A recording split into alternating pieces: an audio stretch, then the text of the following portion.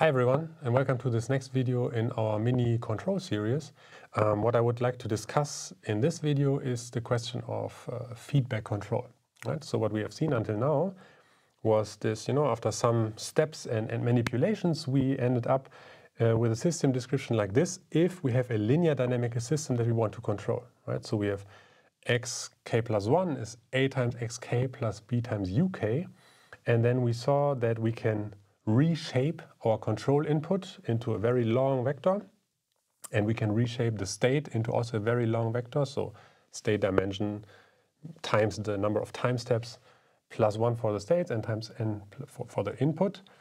And then we had this objective function that we needed to minimize, which was a very convenient way because this ended up in solving a linear system to give us the optimal control.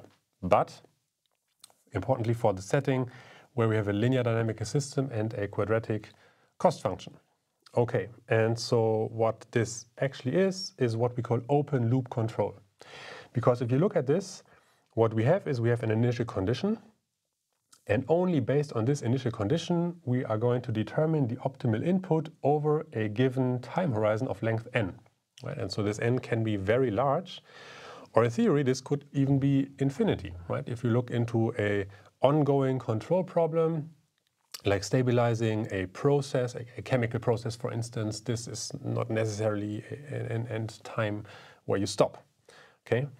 And so what we have not discussed for now is the question of disturbances, right? So all we have assumed is that we have a linear model and that this model is exact in terms of predicting our system.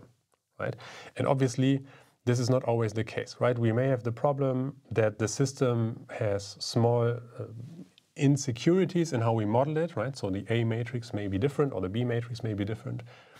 Or maybe, and we will discuss this in a lot more detail in the next video, we do not even have a linear system to begin with and our modeling decisions resulted in a linear system. Altogether, this means that we have disturbances, meaning that our real system behaves differently to what our model will predict. And so what we the issue we have that we run into is in this open loop setting, we diverge, okay? So we determine an optimal input given this model, and if there's only a small deviation between the model and the true system behavior, this will accumulate over a longer horizon into completely different behavior. And this is clearly an issue if we're talking about technical systems that we want to control, to stabilize, or to tune in a way that they behave energy efficiently and so on. So the question that we need to answer here, or the approach that we need to do, is the question of feedback. Okay, so how do we feed back information from the system to, account for this inaccuracy, right? And so in contrast to our open loop statement, this is what we will call closed loop control. Right? And so why are we talking about loop and open and closed? So let's draw a little sketch here and see what I mean by this. So we start with our real system, right? And we are going to call this the plant. This is very common in system theory. So this is the real system that we maybe know the dynamics of, maybe we do not even know them, but this is the system that is running in real time. And so what we do, we have seen this sketch a couple of times already, we feed in a control sequence, right? This is small u would be a matrix, the control dimension times the number of time steps, or big U is the same version, just the reshaped. So this is the input for a given length, maybe just one time step. And then the plant reacts to this input in producing an output. Okay? So we may have our output Y, but for simplicity, we may also say that we can observe the entire state X. Okay? So usually you have input to output Y. Let's consider that we maybe in this more simple setting can even measure the full state. Okay, so this is what we would call open loop, right? You put something in and you get something out, the response that you want to do.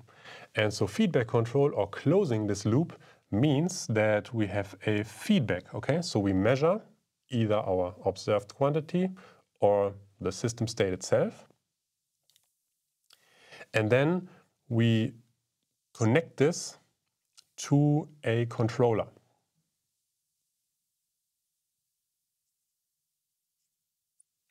Okay, so this controller receives the system state or the measurement and takes a control decision, right? So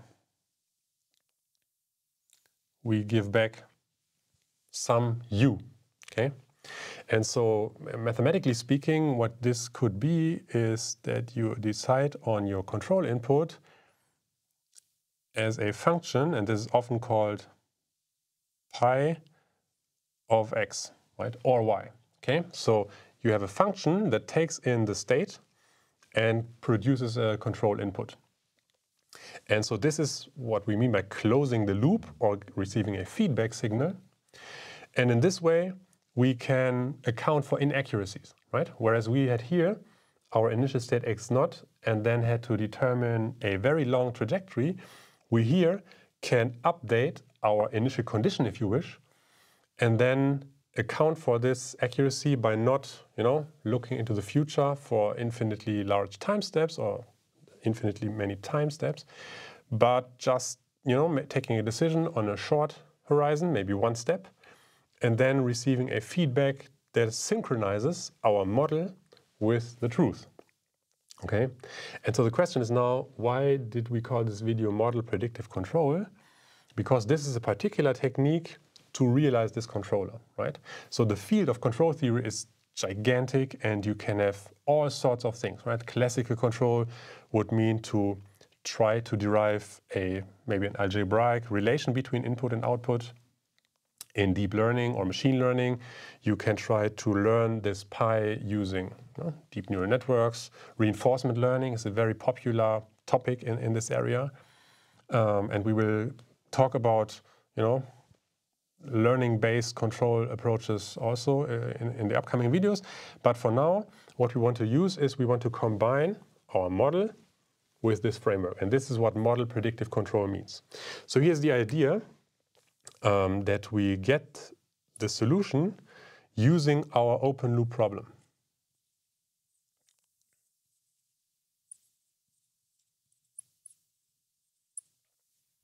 But not once, instead repeatedly. Okay, so here's the idea. Let me sketch a small diagram here. So this is our discrete time, so the time step k.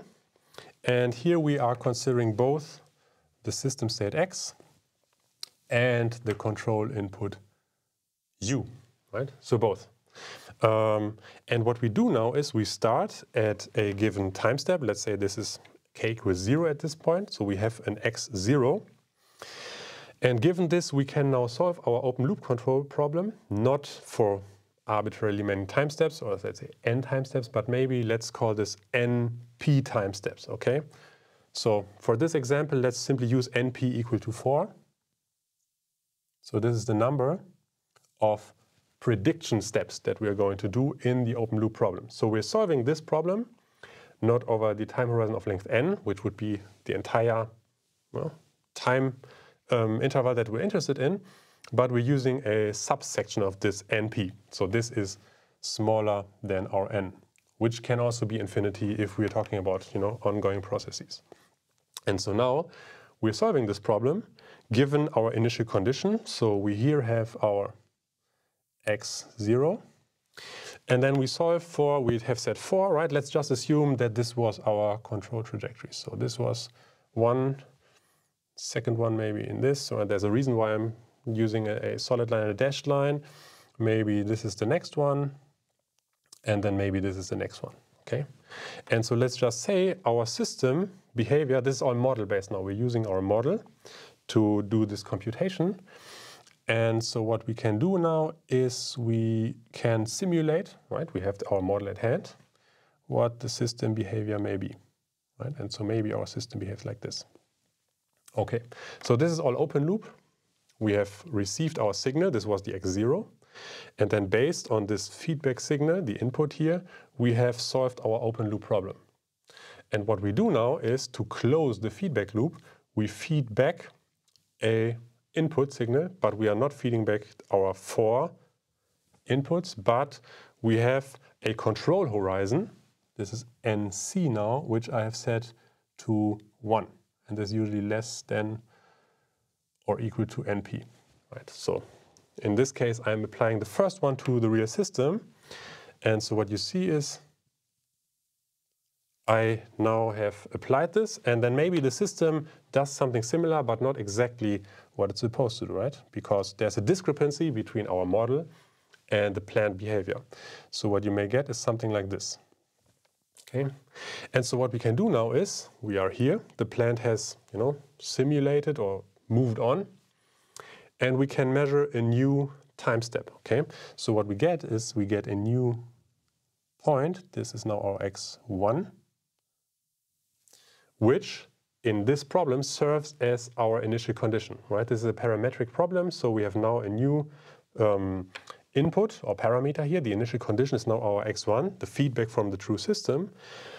And we can solve once more, okay? So, but now we're not solving for 0 to 4, but from 1 to 5. We just move the prediction horizon forward in time. So maybe what we get is not this realization because, well, maybe it's not correct anymore. So we have overshot a little bit, so maybe the true one would be something like this. And again, I'm using a solid line because this is what we in the end will apply to the system. And then maybe the next one looks like this. Next one may be looking like this. And the fourth one, I don't know, something like this, right? And so now what you get is you get another prediction using the model. So we solve the open loop problem again, just with a different parameter if you wish. And so what you can actually do is you can use very efficient tools from linear algebra to solve this in a parameter-dependent way. And so in the end, this is solved very efficiently. So we get a new prediction, which may look like this, okay? So the goal doesn't matter here. Maybe it is to follow a certain reference trajectory, or maybe it's to minimize the energy. So the objective that we're trying to pursue here is not visualized. This is just assuming that this is the optimal input and the dashed line is the optimal trajectory for our model, right? And then we repeat, okay? So we apply this one now to the true system, and so we get another deviation like this, okay? And so in this way, we close the loop, we repeatedly solve the open loop problem to determine this feedback behavior. And we shift the horizon every time we apply this, okay? This is why this is also called receding horizon control. And it's a very, very efficient method. Efficient in the way that we can easily incorporate constraints. We can use nonlinear models as well. This just means that this becomes a nonlinear problem. So super, super useful. Big problem, however, is that we need to solve the control problem in real time. This is the challenge, right? The real system is running, and we need to determine the feedback signal in a very, very short amount of time. So MPC, very, very powerful technique, widely used. The challenge is that the real-time, the real-time constraints that you have on solving the problem. And this is why MPC is usually more popular when it comes to linear models instead of nonlinear ones. Okay, so I hope you get the idea. Let's have a look at some code where I will realize this on the system that we have seen before, okay? So here's some text where the details don't matter all too much. The only thing that I'm doing here is, this is what we have seen before, right? We have our cost function, which depends on x and u. And what I'm doing now to make things a bit more interesting is I'm including a reference trajectory. So you may recognize the system as the one we had before. Before we had x transposed q times x and u transposed r times u, which we have in similar ways now, but I have added a delta here. So what I'm trying to minimize now is the distance between x and a reference trajectory. So it's x minus x ref transposed times q times x minus x ref. And so everything else stays the same, right? This is subject, right? We have the final control cost, so it's on the final terminal constraint. And here we have our linear system. Okay, and so this may look a little hairy, but if you go through this in the code that we will provide, you will see that this is actually exactly the same derivation as we had before. So you end up in the end with a new formulation where the only difference is that you get this offset in the linear term. Okay, so we again have this quadratic term in u, and we have this linear term in u where these parts are the same, and this minus x ref, so again a reshaped version of the reference trajectory, this one comes in addition, and then we have this constant term which, when we take the derivative, is 0 anyway. So you see, very, very similar. Difference is that we have this reference trajectory. And so taking the derivative will give us this system, and this is what we need to solve. So the only thing that changes is that we have this x ref in addition here. And so to get the optimal u star, we need to solve this linear system. So all that you have seen before. And what we're doing now is we're solving this in a repeated fashion. Okay, so I'm considering a larger time horizon now, 500 time statements over 0.1 seconds as before. So this is 50 seconds. We start at the initial condition 0. This is exactly as in the video before, our small robot moving in the plane. So rather simple linear dynamical system, 4 states, 2 positions, 2 velocities, and 2 inputs, the acceleration in the x1 and the x2 direction. And so, well, all we need to do is now we need to define a reference trajectory. And what I'm doing here is, you will see this in the image in a second, we are driving ellipses for which the radius increases. So we're going basically in circles to make it more interesting than just steering to the origin. And so what we do now in MPC is we implement it like this. We take the prediction horizon NP, which I used 4 here in my little sketch. I'm setting it to 10 here. So in every time step, we are solving a 10 time step length horizon or prediction horizon long open loop problem. And we will then apply the first entry, so NC is going to be 1, to the plant.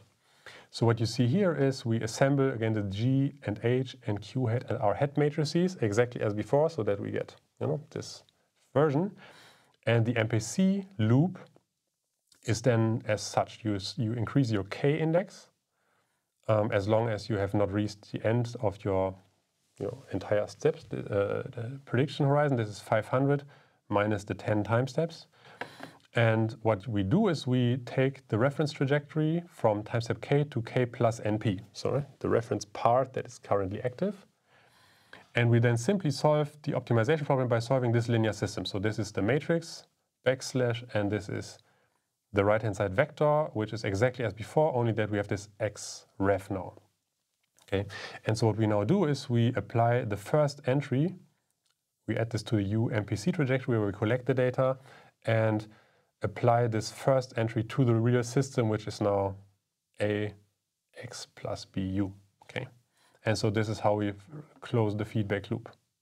And so you see the x0 in our system is the x MPC at time step k. So this is how we get the feedback loop in order, right? So instead of the initial condition, we use the current system state as the initial condition. We then increase k and repeat, right? And the rest is just, storing stuff in matrices, and this is what we get. Okay, so you see here, the first plot is the state, positions, and velocities, and in dashed lines, the reference position. And so, this is a bit crowded maybe, but this is what you see. So the blue line is the system state, and the dashed line is the reference state that we want to track. And so what you can see, actually, we achieve perfect tracking over a very large time horizon. And then this is the associated control signal that we get, but it's not an open loop problem. This is a concatenation of one entry at a time per MPC loop. And you see that this, in the end, gives us this very, very nice control behavior so that we can follow these ellipses with increasing radius. All right, so I hope this gives you a nice introduction and a good feeling for how model predictive control works. Obviously, there are many, many open questions. What about nonlinear models? What about constraints? What about data-driven models? And so the last question will be addressed in the next video. So thanks a lot for your attention, and see you then.